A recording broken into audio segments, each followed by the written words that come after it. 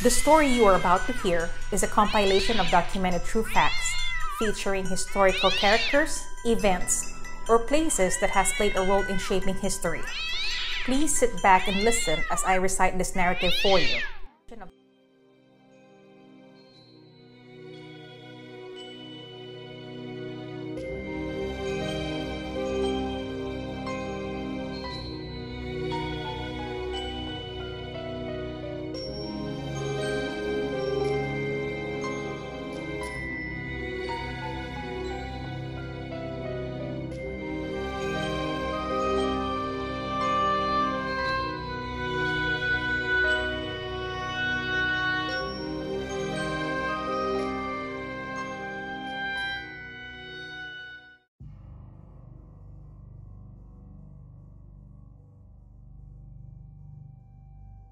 Delfina and María de Jesús González.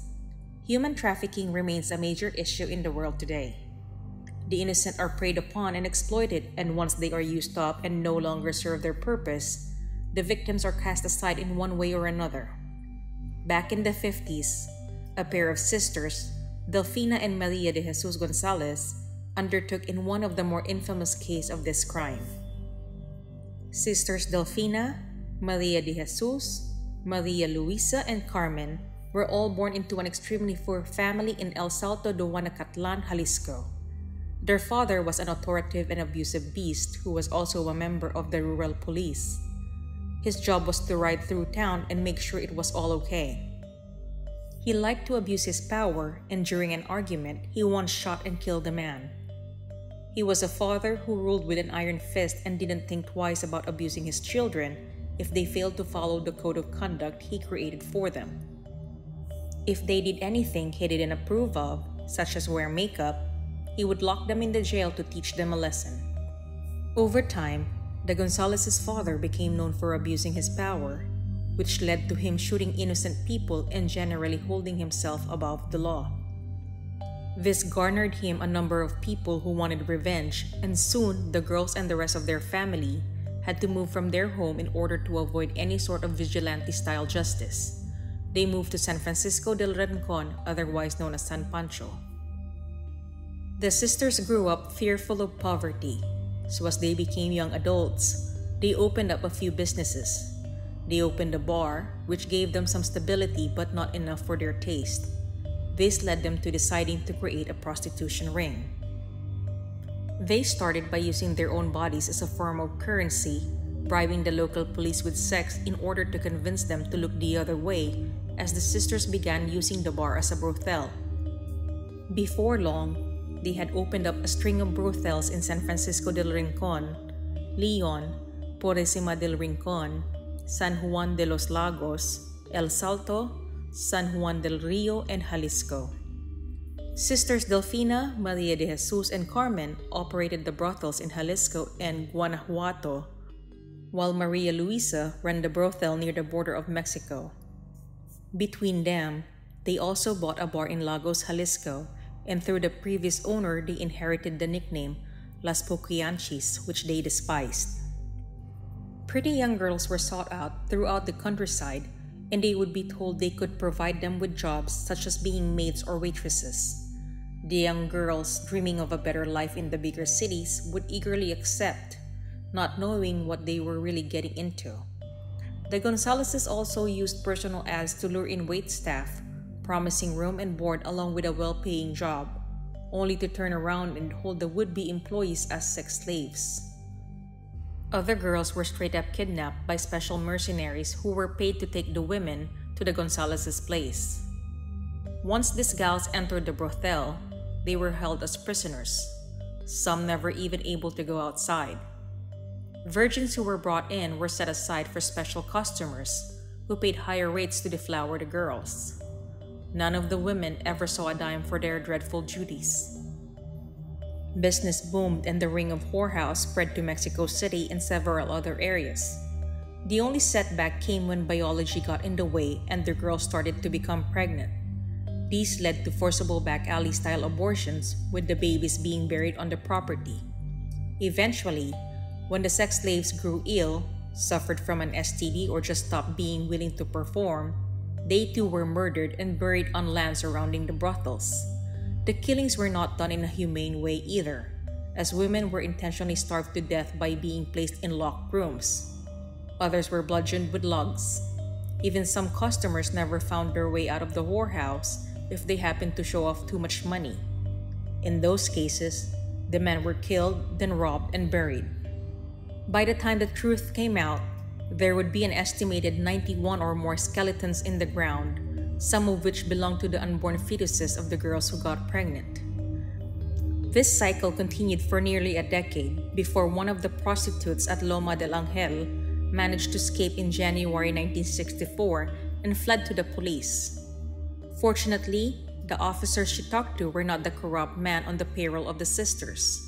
A search warrant was obtained and the sisters were arrested on January 14, 1964 during a raid at the Loma del Angel ranch.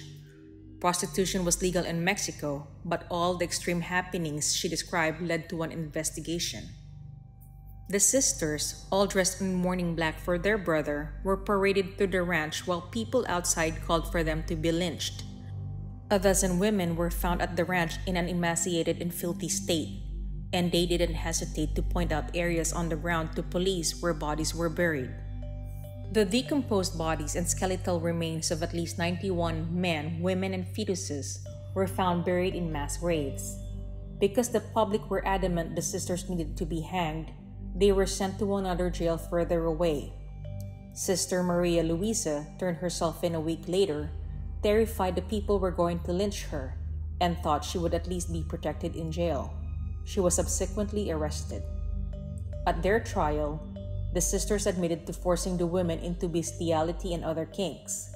The trial was described as chaotic, with insults being shouted back and forth across the courtroom. The Gonzalezes also confessed to holding satanic rituals on the grounds. Details of the sisters forcing the prostitutes working for them to engage in sexual acts with animals, torture of other girls and clients, and killing when instructed enraged and disgusted those in the room. They were also charged with corruption for bribing the authorities. They were ultimately given long prison sentences. The three sisters were each sentenced to serve 40 years in prison. One of the sisters died in 1984 while in prison. The people in charge left her remains to fester in the heat for a full day, allowing the rats to eat off her corpse. The other sister was released in the mid-90s after serving around 30 years. She vanished into the countryside soon after. Delfina and Maria's other sisters also served time. One died in jail from cancer, and the other went crazy from the pressure of the situation and had to be placed in special care.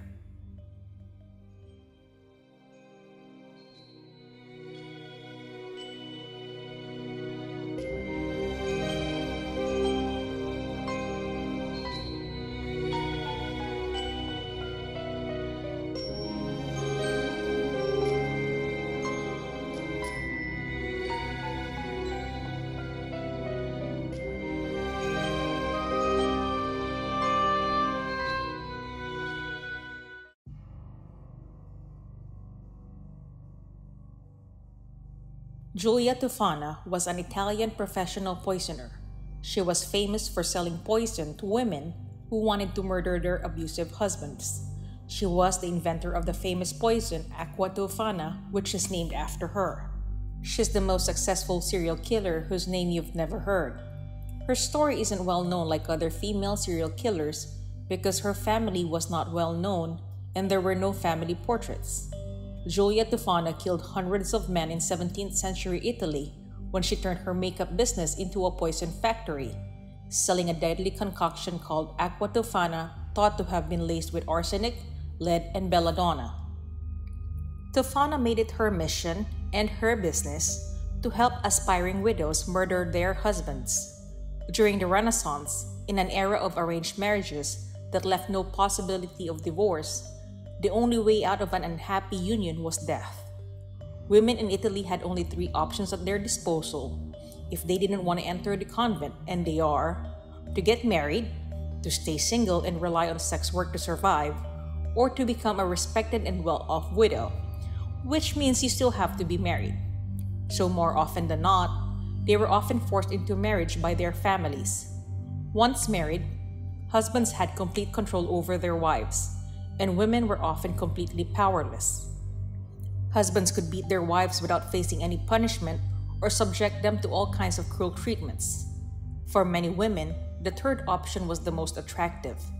Luckily for them, 17th century Rome had a flourishing criminal magical underworld that provided the services to make this possible. This underground community was found in other large European cities and was made up of alchemists, apothecaries, and experts in black magic. In reality, these experts didn't so much as dabble in the dark arts as they did solve problems that doctors or priests of the time could or would not, like provide abortions. No wonder some women wanted to be widows. Aqua Tofana provided a quick, discreet solution. The information about her background is sparse. She was born in 1620 in Palermo and was possibly the daughter of Tofana di Adamo, who was executed in Palermo on July 12, 1633, accused of having murdered her husband Francis. Tofana was described as beautiful, and she spent a lot of time with apothecaries, was present when they made their potions, and eventually developed her own poison, Aqua Tofana. It is, however, also possible that it was her mother, Tofana di Adamo, who made the poison and passed the recipe on to her daughter. She began to sell this poison to women who wanted to escape abusive husbands. Her daughter, Girolama Espera, was also active in this. She eventually moved her business to Naples and Rome, following in her mother's footsteps and maybe even using her recipe. Tofana allegedly began selling a lethal concoction of her own. Giulia was sympathetic to the low status of women and most often sold her poison to women trapped in unhealthy and dangerous marriages. She became known as a friend to the troubled wife and received many referrals. With the help of her daughter and a group of reliable women, Tofana gained a reputation as a friend to troubled women. Her group of poisoners may have also recruited a local Roman priest, Father Girolamo, to secretly take part in their criminal network. But again, information is spotty on Tofana's actual business. It is generally believed that Girolamo supplied the arsenic for the poison, and Tofana and her colleagues disguised it as a cosmetic for their customers. If anyone were to ask about Tofana's booming business, all she had to do was show them her bottles of Aqua Tofana, a covetable face cream or oil for women looking to be single again. Giulia Tofana packaged her poison so that it could easily blend in on a woman's vanity beside her makeup, lotions, and perfumes. Although it was known to her customers as Aqua Tofana, the glass bottle itself was labeled Manna of St. Nicholas of Bari, which was actually a popular healing oil at that time for blemishes. Despite its subtlety, Aqua Tofana was powerfully lethal. The colorless and tasteless concoction could kill a man with just 4 to 6 drops. But the real genius behind the poison was how undetectable it was even after death. It would kill a victim over days, mimicking a disease. Administered through some kind of liquid, the first doses induced weakness and exhaustion. The second dose caused symptoms such as stomach aches, extreme thirst, vomiting, and dysentery. The gradual decline, however, would give the victim the chance to get his affairs in order, which usually meant ensuring that his soon-to-be widow would be well taken care of after his death. Finally, with a third or fourth dose administered over the next several days, the man would meet his fate. In the 1650s, one of Giulia Tofana's clients got cold feet. She'd bought the Aqua Tofana from Giulia and taken it home. She'd even gone as far as to put the poison in her husband's soup. But suddenly, she had been gripped with regret. She stopped her husband from eating the soup, and the suspicious man forced her to tell the truth. Then, he turned her over to the papal authorities in Rome. She finally confessed and pointed the finger at Giulia as the miscreant who had sold her the poison. Giulia was warned of her impending arrest, and she fled to a church asking for sanctuary. It was granted, but when a rumor spread through Rome that Giulia had poisoned the water, the church was stormed and Giulia was handed over to papal authorities, who after brutal torture confessed to killing as many as 600 men with the use and sale of her poison. between the years of 1633 and 1651 alone, making her the mastermind behind one of the most notorious murder plots in history. It's possible that the real number was even higher. In July of 1659, Giulia Tofana was executed along with her daughter and 3 employees. They were killed in Rome's Campo de Fiero, a popular location for execution.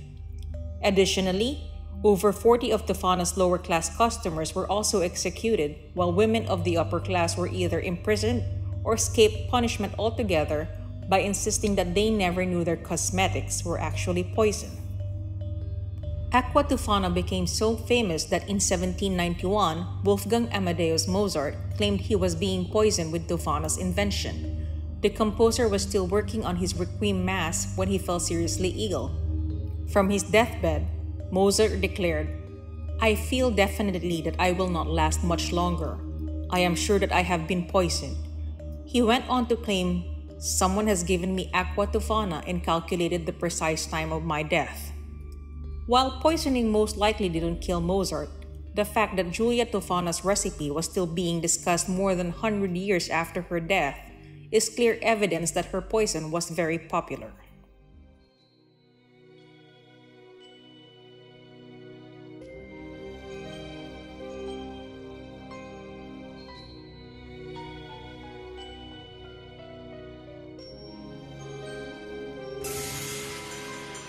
Hey everyone! I just wanted to express how grateful I am that you took the time to listen to my narration. Hopefully you enjoyed it. I am Twisted Mind and please enjoy the rest of your day. Salamat!